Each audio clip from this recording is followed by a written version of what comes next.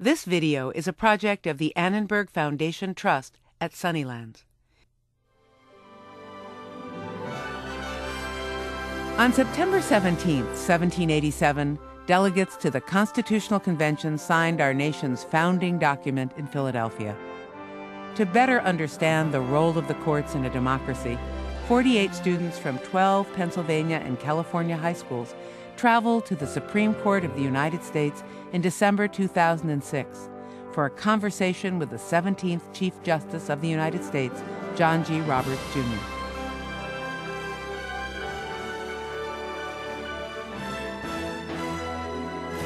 I'm delighted to have you here. I'm looking forward to your questions. Why is it important for the country to have courts in general and the Supreme Court in particular? Well, you know, we're very proud of the fact in our country that we have a system that's governed by the rule of law. We like to say that we are governed by the rule of law and not the rule of men. The legal principles govern not just all of us, but also the government itself. Now, if you're going to have a system that's governed by the rule of law, you have to have somebody to tell you what the law is. If it was simply the leaders in government who got to decide what the law was, that wouldn't be much of a constraint on them.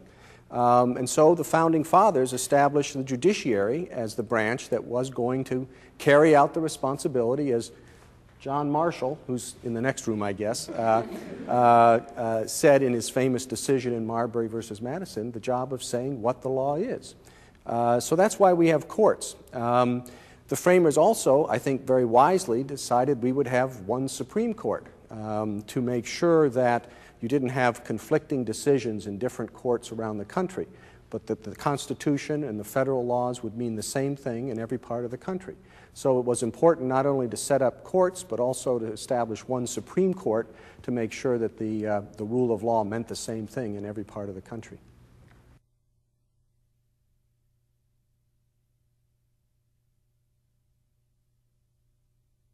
Why do you think the founders spent less time in the Constitution talking about the courts and more time talking about Congress and the presidency? Oh, I think it was because they had a pretty good idea and understanding of what a court was and how it functioned. You know, when you look around the world today, we're trying to do what we can to help new democracies get established. One of the hardest things to do is to establish independent courts that will apply the rule of law, because they don't have a tradition of courts doing that. We were fortunate, coming from the British model. They had courts that implemented the rule of law. We had some disagreements with how they were set up and everything, but they understood what a court applying the law fairly would look like. So they didn't have to spend a lot of time talking about it. What they were doing in the other branches, you know, a chief executive, a president that was not like a king, that was pretty different. So they spent a fair amount of time talking about the president's powers. The same thing with Congress, the two different branches of Congress, the Senate and the House, and the great compromise that allowed the small states to feel comfortable joining a union with the big states. That was also pretty new. So they spent a lot of time on that. And they were very concerned about protecting individual liberty. So a lot of the limits in the Constitution go to that. So I think it's pretty understandable that they spent more time on the other parts of the Constitution than on the judiciary.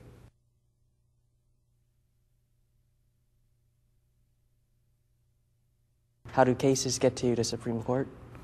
Well, a lot of people want to bring their case to the Supreme Court. You know, whenever you hear somebody has a dispute on the law, they always say, well, I'm going to take it all the way to the Supreme Court. We get almost 10,000 cases every year of people who want their case to be decided by the Supreme Court, and we hear fewer than 100 of those, less than 1%. But you have to file a document that we look at and we decide, is this one of the cases? Is this going to be one of the, say, 90 most important cases for us to decide this year? And usually what we're looking for, I mean, I mentioned earlier the purpose of having one Supreme Court is to make sure that the law is the same throughout the country. So if you get a dispute where courts are applying one principle of law differently in one part of the country than in another part, that's the kind of case we're likely to take. We say it's a conflict among the lower courts, and we'd like to resolve that and say, well, we know the courts, say, in Philadelphia are coming out one way, and the court in San Francisco is coming out a different way. We should resolve that. So if you say that in your petition, they're called petitions, those 10,000 or so we get every year. We'll take a look at that and decide that might be one of the cases that we would hear to try to resolve that dispute.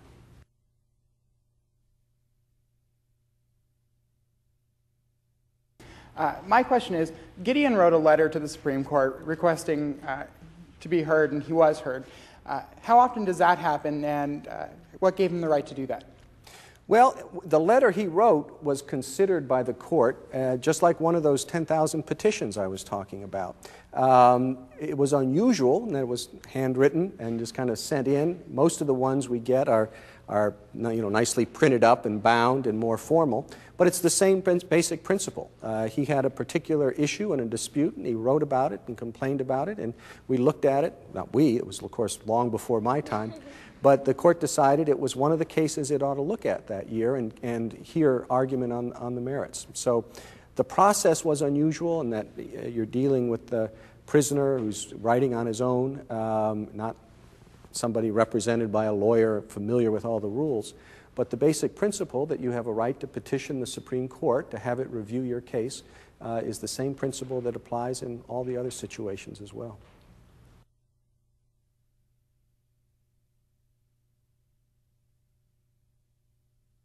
And my question is, does it make a difference to the Supreme Court if a case comes through the federal court system or the state system?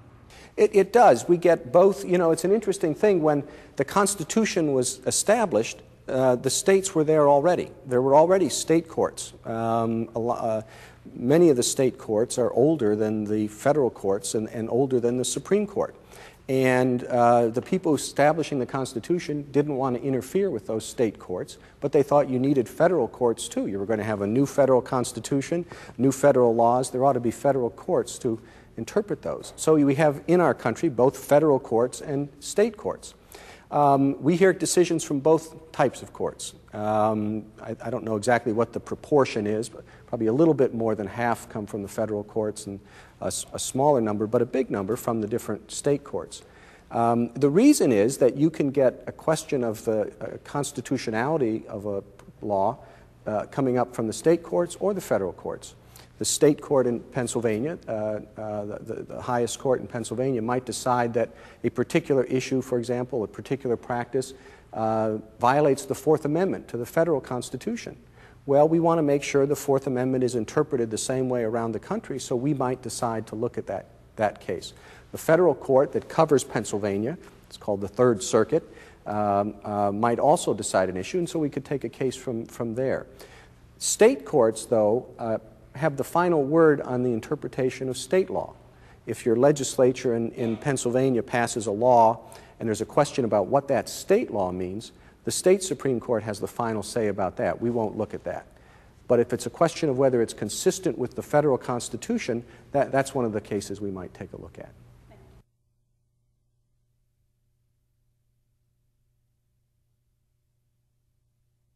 My question was, how does the court actually decide which cases it wants to hear? Well, it's an interesting thing. You know, there are 9 of us, 9 justices, but it only takes 4 votes to hear a case. The reason is we're not deciding how the case should come out. We're really just deciding, is this important enough for us to look at, have the lawyers file briefs, have them come and give argument in the courtroom right across the hall. So you don't have to win at that point. You're just trying to get in the door. And it only takes 4 votes. What we do is we sit through, we read these petitions. We have law clerks who help us write memos about what the petitions say, and we look at those memos, and we get together every week and vote on which cases we should hear. Now you're thinking, there's 10,000 of them, that's 200 a week. Do we really sit and talk about 200 cases every week? And the answer is no. We send memos around earlier saying, of these 200 cases, these are the 10 that I think we should talk about. And another justice might send another memo around saying, well, let's talk about these 2 others in addition. So we have a smaller number that we think really are worth talking about. And we'll do that. We sit in a conference room, all 9 of us around the table. We talk about the cases and we vote. And if they get 4 votes to hear the case, then we'll set it up for argument and have briefs and hear from the lawyers and then decide it on the merits later on.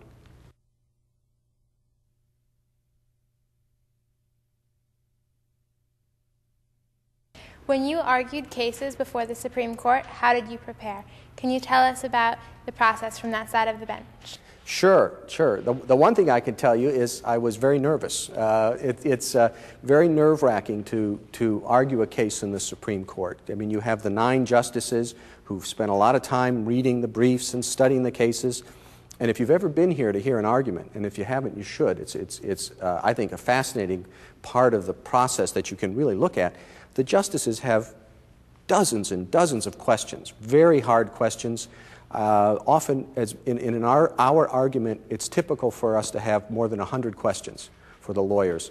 And you have to be prepared to answer them, and they're going to be difficult questions. It's not an easy, there are no softballs there. And so the way I prepared when I used to do this, and the way most lawyers do, is they practice that. You get 9 other of your colleagues or friends or other lawyers who know something about the case to pretend that they're justices and ask you as many questions as they can think of.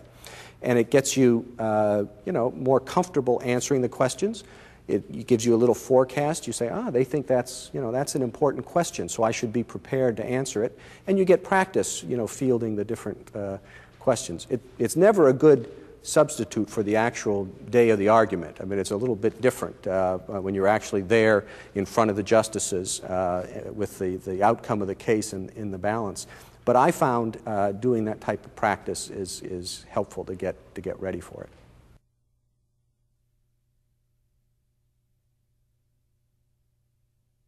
Could you explain to us the process that takes place from arguing a case before the justices to the final decision? Yeah. How does a justice decide what his or her decision will be? Do justices talk with each other after they have just heard a case? Do they try to persuade each other? Lastly, how does the court decide who will write for the minority and for the majority? Sure. What happens once we vote and decide we're going to hear this case, okay, 4 votes, we're going to hear it, then a briefing schedule is set up and the lawyers have to file briefs which are really just, papers explaining why they should win or why the other side should lose. All of the justices read those on their own. We don't really talk much about the cases before the actual argument. We're sitting there reading these briefs. The one side files its brief, and then a month or so later, the other side files a different brief saying everything the other guy told you is all wrong, and here's the right answer. Then the first guy gets a chance to file a reply brief, and we read all those briefs. We get a lot of briefs from other people who are interested in the case. They're not necessarily involved, but their organization is interested. These are called amicus briefs. They all come in. The interesting thing about it, we get so many briefs that in order to keep it easy to figure out which brief you're reading, they all have to be different colors. The opening brief has to have a blue cover. The other side's brief has to have a red cover. The reply brief has to have a yellow cover. And these amicus briefs, if you agree with the petitioner, the person who filed the first brief, you have a light green cover. And if you agree with the respondent, the person who's filed the second brief, you have a dark green cover. So you always know what type of brief you're reading. But we read those. Maybe we talk to our clerks about it. What do you think about this argument? What do you think about that argument? We go back to the books. If you go into any of our offices, you'll see the walls are lined with these books that are the Supreme Court decisions, the other federal court decisions, other state court decisions. And we look up to try to find cases that are like this one. And how did that case come out? What did the justices say then? And we get ready for the argument. And then an argument set for a particular day. And we usually haven't talked about it among ourselves. We go out to the argument, and then for the first time, through the questions, we learn what each other of the justices thinks about the case. Justice Ginsburg might ask some questions, and you suddenly think, oh, she thinks this is a problem. Maybe I hadn't thought of that as a problem before, so you start thinking about it a little more. And maybe Justice Souter will ask a question in a different direction, and the lawyers will try to give the right answers or answers that help them, and you can see how good those answers sound. You might have particular questions. You know, when you were looking into the case, you thought, well, I wasn't really sure whether that lawyer made the right objection when the case was tried, so I'll ask that question. And you ask, you say, well, counsel, you know, did you object to this below? And if so, you know, where? Where in the record? And you have to be able to say, you know, page 258 of the appendix, you'll see that in the transcript I made that objection, or I didn't. Well, why not? And you know, then the argument ends. And we go twice a week. When we're hearing arguments, we have what's called a conference. We hear arguments Monday, Tuesday, and Wednesday. And on Wednesday afternoon, we have a conference about the cases we heard on Monday. And Friday, we have conference about the cases we heard on Tuesday and Wednesday. And again, it's just the 9 of us around the table, and we go in order. I get to start, so I will say, we heard argument in this case about the Fourth Amendment from Pennsylvania, and this is what happened. This is what the arguments are, and I think we should reverse the court, because I think they got it wrong. Next, Justice Stevens, who's the next in seniority, he'll say what he thinks. And he'll say, well, you know, maybe he agrees with me, maybe he disagrees. If he disagrees, he'll say why. He says, I think this case shows we ought to affirm, and he'll explain why. And then on down the line, Justice Scalia next, Justice Kennedy next, Justice Souter, all in order of seniority, and we talk about it. We have a very strict rule that nobody gets to talk twice until everyone's talked once, because you can imagine with 9 people sitting around, otherwise everybody just start talking at once. So we go pretty much in order, and then we vote. And that's our tentative decision. Now, you asked who decides who gets to write the opinion. That's really the only special power I, as the Chief Justice, have. I get to decide who writes the opinion for the court. So let's say it's 6-3. And at the end of that week, I'll go back and say, well, you know, Justice so-and-so should write the opinion in this case, Justice so-and-so should write in this. Now, if I'm in the minority, if I'm with the 3 and not with the 6, then the most senior of the other justices gets to assign the opinion. Then we will occasionally talk about it. You know, you see it, justices either in writing, talk about it in writing, write memos saying, you know, you made a point at conference that you thought it should be affirmed for this reason, but what about this case? That seems to go the other way. I think we should reverse it, and send that around, and people reconsider it. It's not at all unusual for us to change our minds as a result of that process, and somebody's trying to write the opinion. The opinion is an important part of the decision process. It's not like we decided finally at 6-3 and now we'll write one opinion that says why and another opinion that says why you think it should come out the other way. In the course of writing the opinion, justices might decide that that's not quite right. I thought this was the case, but I had to write it down, and as I wrote it, it became clear that maybe this should come out the other way, and people will change their minds. And once all the opinions have circulated around and the other justices have joined one opinion or the other, when it's finally ready to come out, we'll go into court during an argument day and announce it. And I'll say, today, you know, Justice so-and-so has the opinion of the court in this case, this Fourth Amendment case from Pennsylvania, and that justice will read a summary. The opinion might be 20 pages long, but they'll just give a short summary announcing the decision, and that becomes part of the law of the land.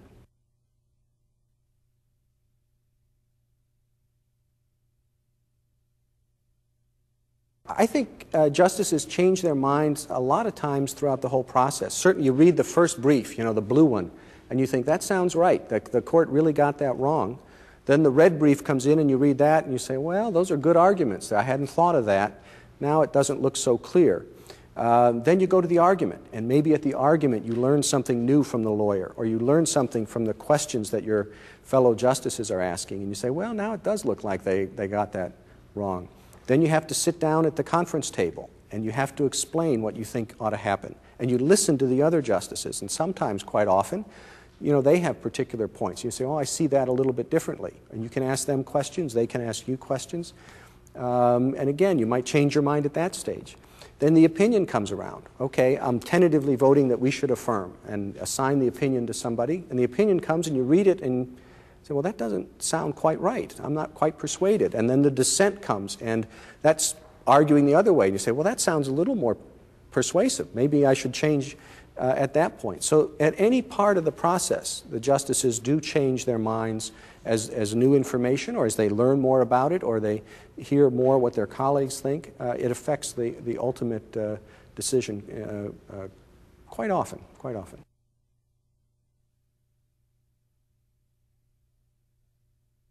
I understand that you spoke about opinions and who's assigned to write and deliver it, but my question is, why is it important and why is it necessary to deliver an opinion? It's critical for a couple of reasons. One is that it helps us decide the case correctly. I mean, it's no different than if you get a bunch of friends together and you're trying to figure out some issue, whether for a debate or something, what should the answer be? You can talk about it and kind of decide it, and you say, fine.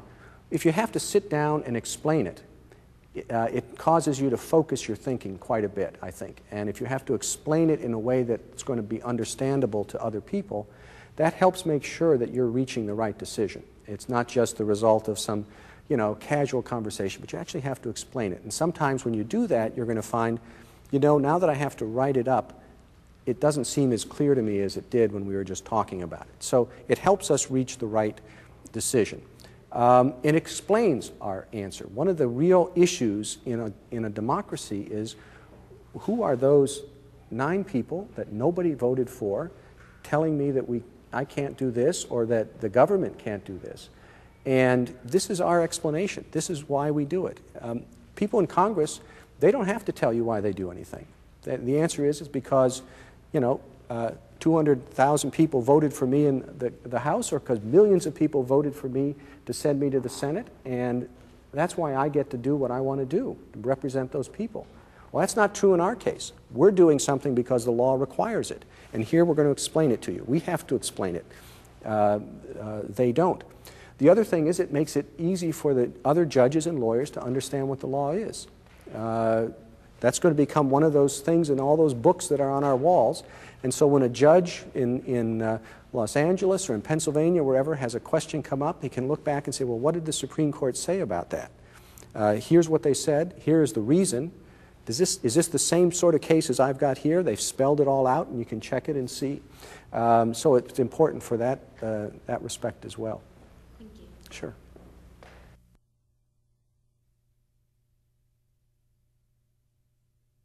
In your opinion, who is the greatest Supreme Court Chief Justice and why? Well, that's an easy question. Every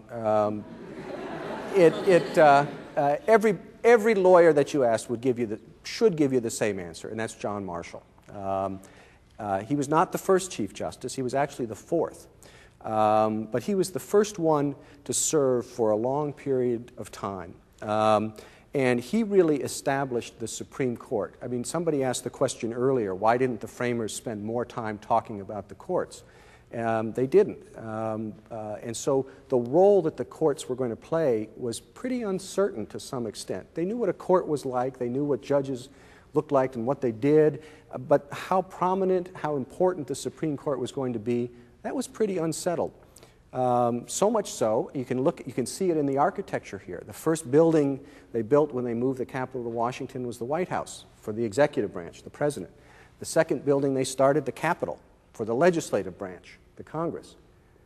The third building they started was the Patent Office. What happened to the courts? Where's the Supreme Court? The Supreme Court building, the one you're in now, was the first one, and it was completed in 1935. The Supreme Court met in the basement of the Capitol for much of its early existence. So the role of the court wasn't settled. John Marshall settled it. He made it clear that its job was to decide, as he put it famously in Marbury versus Madison, what the law is. He made it clear that the decisions of the Supreme Court were binding on the state courts. Remember, the state courts, as I said, they were here before the Constitution. It wasn't clear whether they were going to have the final say or these new federal courts, including the Supreme Court. And through a long series of decisions over his long tenure, he established the Supreme Court as the final arbiter of what the Constitution means. The branch that was going to make a decision that was going to be binding not only on the citizens, but also on the states, and also, importantly, on the federal government itself. So everyone would give the same answer. John Marshall is he's called the Great Chief Justice. He's in a league of his own. And he was a remarkable man. I mean, even lawyers who know, oh, he's a great Chief Justice, he was responsible for establishing the role of the Supreme Court, don't fully know all that he did. He was, among other things, a war hero. He fought at Washington's side under great personal danger to his life. He was instrumental in getting the Constitution ratified, convincing the Virginia legislature to vote in favor of it, which was a close thing. People don't realize that the vote in favor of the Constitution came down to some critical votes in a number of states, and he was largely responsible for getting it passed in Virginia, which was a very important state at the time of the founding, and of course Virginians would say still is.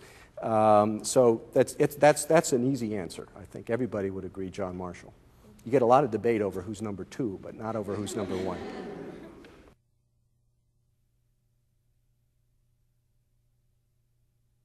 I know you already spoke about what you felt was one of your most important roles or responsibilities as far as delegating who writes the opinions, but I was wondering if you feel that, what are any other special roles or duties the Chief Justice has? Well, you're right. The, assigning the opinions is the most, one of the more important ones. You know, I have the responsibility of presiding at court, you know, calling the court to session and you know, making sure the lawyers don't go beyond their time and trying to referee when the other 8 justices all want to ask questions at the same time. I have the responsibility of presiding at conference too, starting the discussion and kind of laying out what the issue is before stating what my views are. Beyond that, there are certain administrative responsibilities.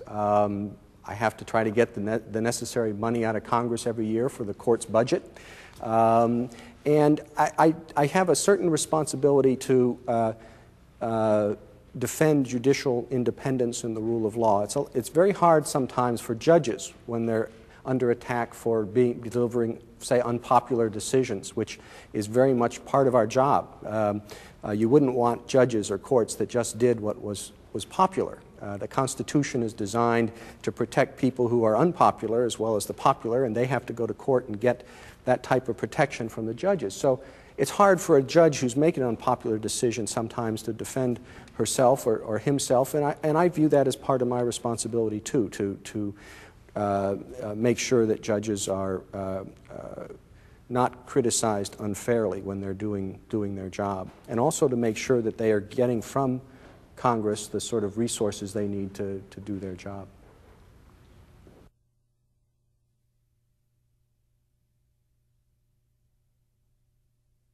Why do we have 9 Supreme Court justices, and is that a good number? Congress gets to set the number. It's not in the Constitution, and we've had fewer than 9. We've even had more than 9 at different points in our history. But it's been 9 for a long time, and I think it's a good number. I think anything more is too many. You want it to be an odd number because otherwise you don't want to be dividing up, 4 to 4, as happens sometimes. If one of the justices, for one reason or another, can't hear the case, it sometimes comes out 4 to 4, and that's not a good thing. So you want it to be an odd number, and I would say the 2 most likely candidates are either 7 or 9, and I think 9 makes a lot of sense.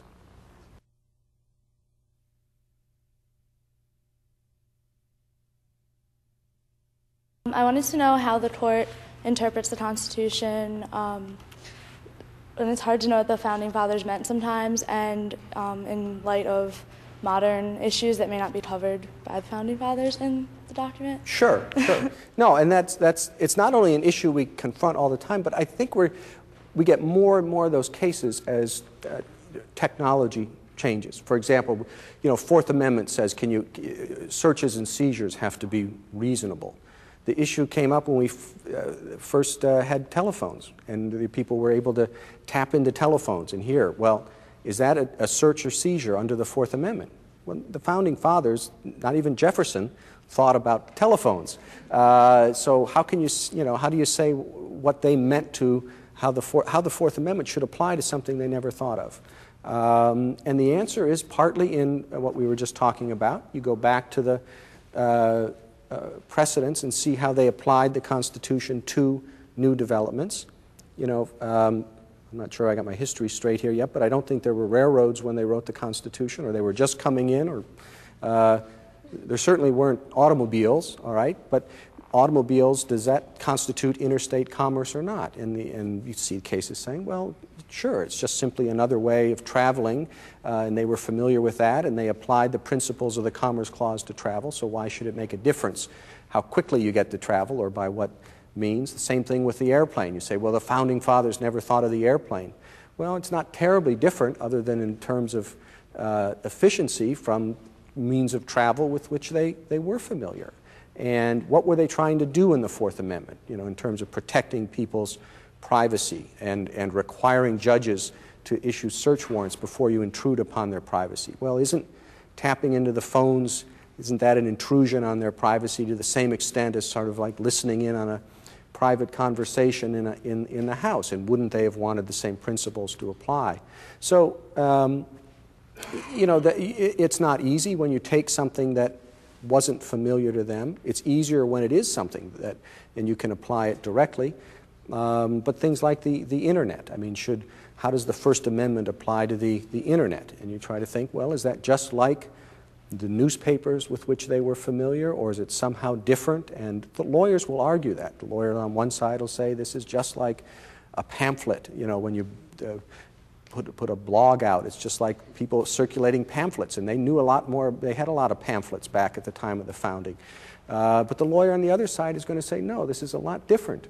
You know, it's more like, say, a radio or television, and we have a greater tradition of regulating, you know, radio and television than we do regulating pamphlets. So you ought to apply different laws, and they'll go back, just as I was saying earlier, to those precedents and try to find the ones that they think fit most closely.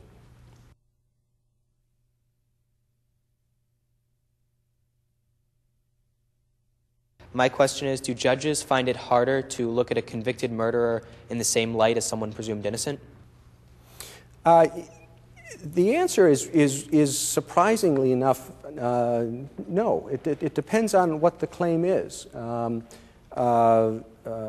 If the claim of the convicted murderer is that I'm innocent, you know, he's, as I said, the presumption, or you said, the presumption of innocence applies, and we're going to consider his claim.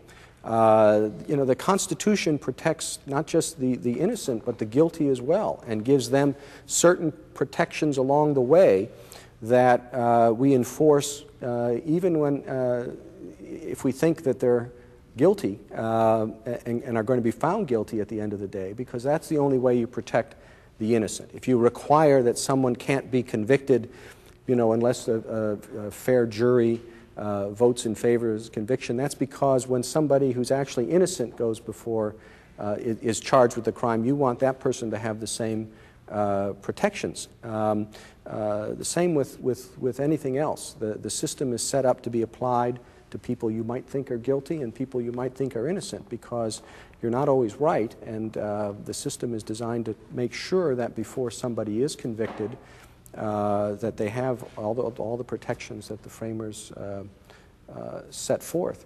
Now, I don't like, and I don't think my colleagues like, ruling in favor of somebody who probably is guilty, maybe has done some very horrifying things, but if they've had their rights violated under the Constitution, it's our job to make sure that those rights are vindicated.